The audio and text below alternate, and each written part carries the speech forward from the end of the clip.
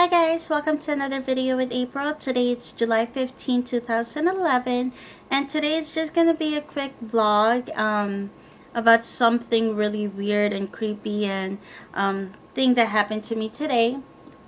So anyway, let me just go ahead and cut to the point. So I woke up this morning, I grabbed my phone, I started looking through, Facebook comments and stuff, and I realized that one of my friends had put in he was disappointed with his life or with the morning. So I went ahead and comment back. I was like, hey, don't let disappointment ruin your entire day. It's Friday. Go out with your guys and it'll always make you feel better. So just my luck, I went to the bathroom. Eugene was heading out to work already. I went to the bathroom. He opens the door. He's like, hun, there's a cat. I'm like, there's a what? He's like, there's a cat. So right when I was walking out of the bathroom, the cat just like flew by, ran to my bedroom, and laid on my bed. And I don't like cats. I don't like cats. I'm scared of cats. Unless they're like little tiny kitty cats, then it's fine. But those big cats, I'm scared of. So, and this was the type of cat it was. So I was just like, I picked to my bedroom. Eugene left because he's still on a probation with his work that he just started. So he left, and I'm just like, okay, what am I gonna do now? So I looked in my bedroom and the cat was hissing like that, and I was scared. I'm just like, oh my god, what am I gonna do with this cat? Eugene's left. My dog is scared of the cat. My dog is a miniature poodle, and he's tiny, and this cat was bigger than him, and I was scared. I'm like, oh my god. And I guess the cat was also scared of my dog at the same time. Like, they didn't understand each other, I guess. And yeah, so I was like, oh my god. And my bedroom, my cell phone, and also my iPad was in my bedroom. So I couldn't, like, I didn't have anybody's phone number to call except on top of my head that I know it was my sister's phone number and Eugene's phone number. So first I called Eugene. I started crying. I'm like, hon, it won't leave. Like, I don't know what to do, and it's hissing at me. I started crying on the phone because I couldn't even go inside my bedroom because I was really scared of this cat. And when I say scared, I was terrified. I thought in my head, I'm like, if I try to like say to leave, it'll probably like scratch me or bite me, and it'll probably have like sickness and I'll get sick with it. But so yeah, that was all running in my head. Like, I was really scared of this cat. So I called Eugene. I was crying. I'm just like, come back, come back. He's like, I have to call work first. And so I'm just like, okay. So I called my sister. I'm just like, Michelle, I don't know what to do. There's a cat in the house. She's like, what? I'm like, yes, there's a cat in the house and it won't leave. It's in my bed and it's hissing at me. She's like, okay, I'll call Animal Control. So a few minutes, I was just sitting outside on the porch waiting for it to, like, I guess, get up and leave and walk out of my house. But no, even my dog was like going back and forth to the bedroom to come out and see me and to make sure, I guess, I was okay. And so I'm like waiting there for 5 minutes, and I call my sister back. I'm like, did you hear anything from the animals, the services? And she's like, no, they're not picking up, but she called the police and they should be coming. I'm like, okay.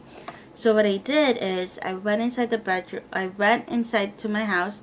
I went straight to my sister's, bedroom, and I started Twittering. I started Facebooking because I really didn't know what to do, and I had no clue what to do.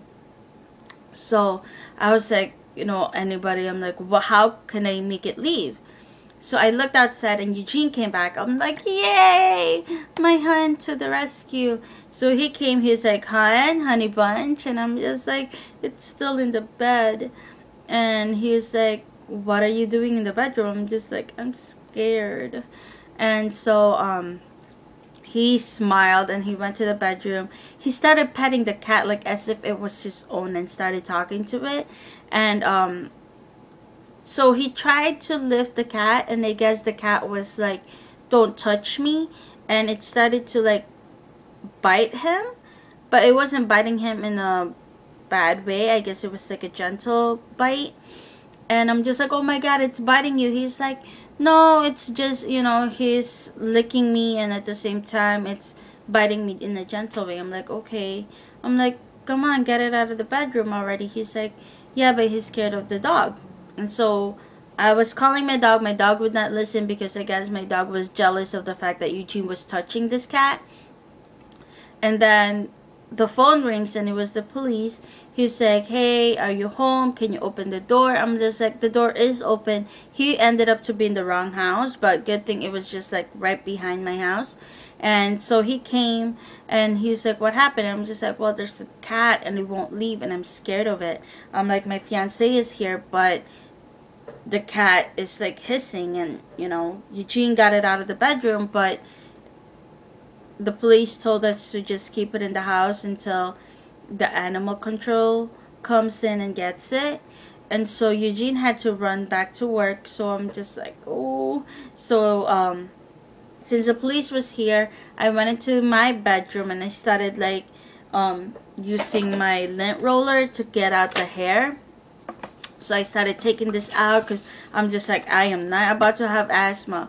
So I went ahead and like, you know, take out the hair all over my pillow and all over my comforter. So yeah, and then it took a while for the animal control to come in, but the cat was in the living room, was I guess just sitting around. It peed on the floor, which I cleaned already.